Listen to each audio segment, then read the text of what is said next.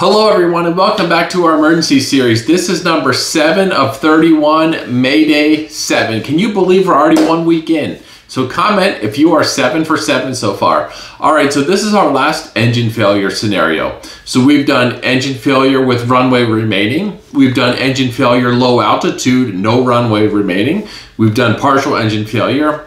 And now this one is for complete engine failure during cruise. So now compared to engine failure on takeoff or climb out, losing an engine at cruise feels like a luxury. I mean, at cruise, you'll still follow the same steps, but you have a bit more time to analyze the situation.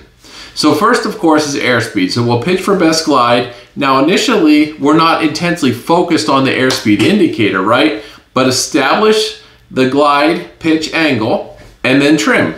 2 or 3 trims should be able to get you close. And then next, of course, is the best place to land. Now, a good pilot will, during cruise, always be keeping an eye out, for best places to land. So potentially, if this happens, right, you already have a spot picked out, which puts you 1 step ahead in this game. And potentially your iPad or avionics might have like a glide ring around your aircraft, which shows approximately how far you can glide. Now, of course, this glide ring likely shows where you will hit the ground, assuming if it is 100% accurate. So if the ring like barely touches an airport, you won't make it to the runway unless everything is perfectly lined with your inbound track, right? And even that is hoping everything works out. So if you are referencing that, give yourself some margin, Ideally, if you are gliding to some field, you want to set yourself up to be on a downwind base and final, right? So you're targeting to beam your touchdown point at 1,000 feet AGL to set yourself up for a power off 180 to your landing spot. Which brings up another point, if not landing at an airport, how do you know what 1,000 feet AGL actually is to set yourself up for, right? Well, you really don't. You could estimate by the surrounding known elevations, but you could easily be off by a few hundred feet, right? Especially over hilly terrain, and those hundreds of feet are critical in this situation. So plan conservative. It's always easier to shed altitude if you need to, right? Then the checklist. So at altitude, you have time to be more thorough with your checklist, right? Instead of just doing things by memory or by feel at low altitude, you have time to actually run the checklist. And also you have time to think, did you make any configuration changes recently which could impact this? Like, did you switch the fuel tanks? You could always undo any recent changes, and that's a good idea to see if that helps improve your situation. So if nothing works to restart the engine, then you're committed to an off-field landing, or an on-field landing if you got an airport handy. So there may also be a checklist for a forced landing. So you would want to run through that checklist also. So that's great, knowing what to do when your engine fails. But how about preventing an engine failure to begin with, right? That sounds like an even better idea. So as a pilot, what can you do to minimize your chances of actually having an engine failure?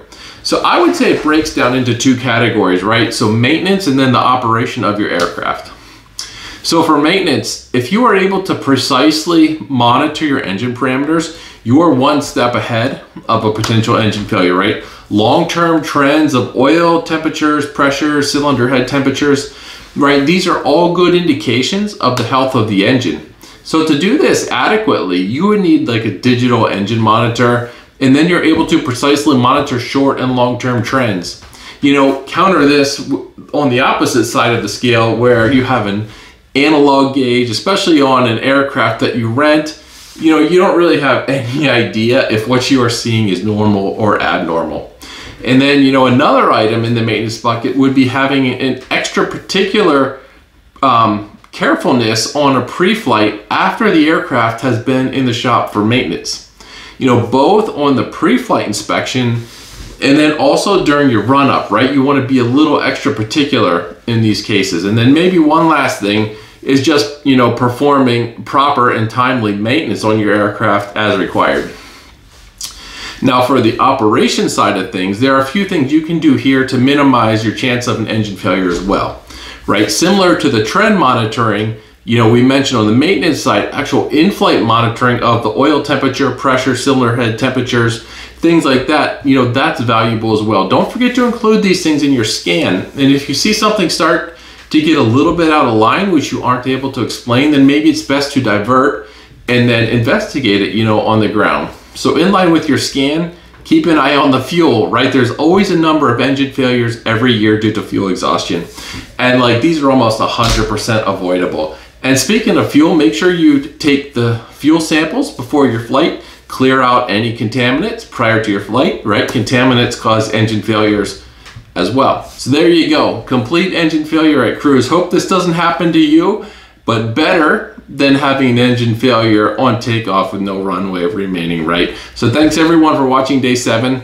Looking forward to seeing you all tomorrow on day 8, and fly safe.